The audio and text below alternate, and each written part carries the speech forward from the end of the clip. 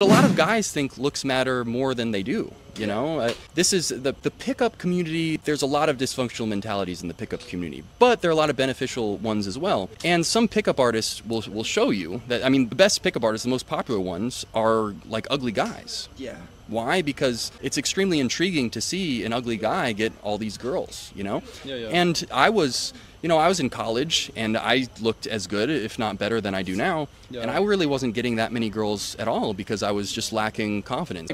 So a confident, ugly guy who's actually willing to go up and approach girls in a charismatic way is going to beat an aesthetic, shy introvert any day, you know? And well, here's the thing, and it sucks because when I was this, I maybe still am, you know, this Greek god looking Chad figure. Yeah, but on the other hand, if you're a conventionally unattractive guy, but you're exuding this amazing confidence and charisma, girls will be like, whoa, there's something here. I want to find out what else there is. Honestly, I feel like being unattractive, the best benefit is it gives you like much more of a fire. Tired of supplements that don't work? Then head to enhancedlabs.com and 10% off when you use the code below. Link in the bio.